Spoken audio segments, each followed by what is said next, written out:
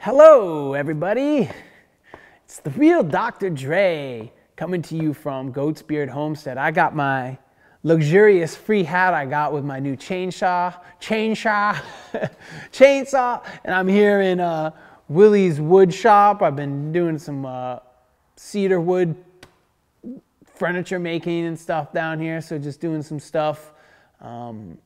Whatever. And I'm, looking real haggard, real dowdy, but, it is what it is. We're remote learning during the apocalypse. So today we're going to talk about Mormons and Scientologists. We're going to watch two of my favorite episodes of South Park, all about Mormons, which is like unprecedentedly great, in my opinion, and then the classic Trapped in the Closet about Scientology. So both really good episodes. We'll talk a little bit about Mormonism and a little bit about Scientology. We'll talk about blasphemy. We'll just, go through these episodes. So I think that my stool's making fart noises. Anyways, I think what's really important is that when we think about belief, we're going to watch these episodes and, you may not know anything about the Mormon faith and the story of Mormonism, and you're not going to get a lot of it in this class. I'm really not going to give you the whole story. Okay, and certainly not for Scientology. But you're going to watch these episodes that both satirize and parody the stories of these religions that adherents believe in, essentially kind of lampooning those beliefs in some ways.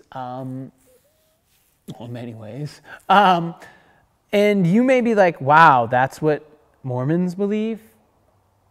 You're going to be very skeptical, or you're going to be like, wow, that's what Scientologists believe? Holy fucking shit. Okay? But I think the key here is what belief rests in is non-rational faith. Listen. A rational human being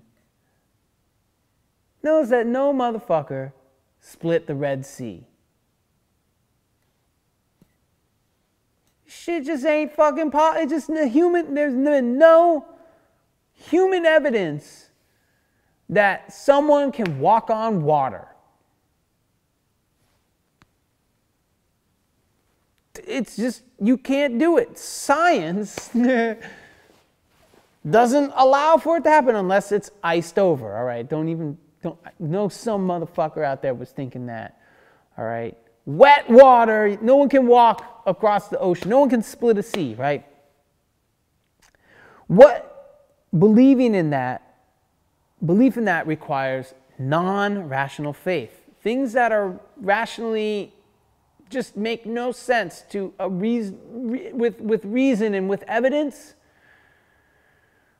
That's where the faith is. That's where the belief is. So you could look at all these books, right? The Quran, the Bible, the Torah. Look at all of these books, and the stories within the books have all these, things that happen that,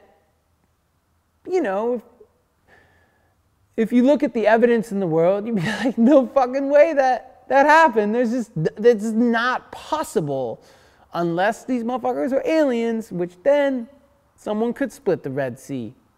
But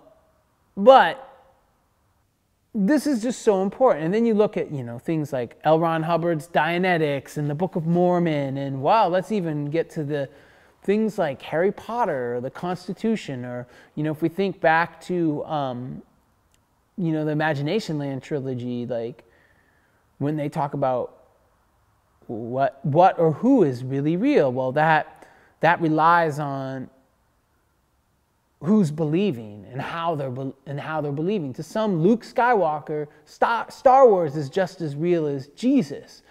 Belief that those characters are real requires non-rational faith, and this is the foundation of so much religious belief, is non-rational faith. You have to have that belief, right? That faith in things that don't seem humanly possible, and that's what those religious beliefs require.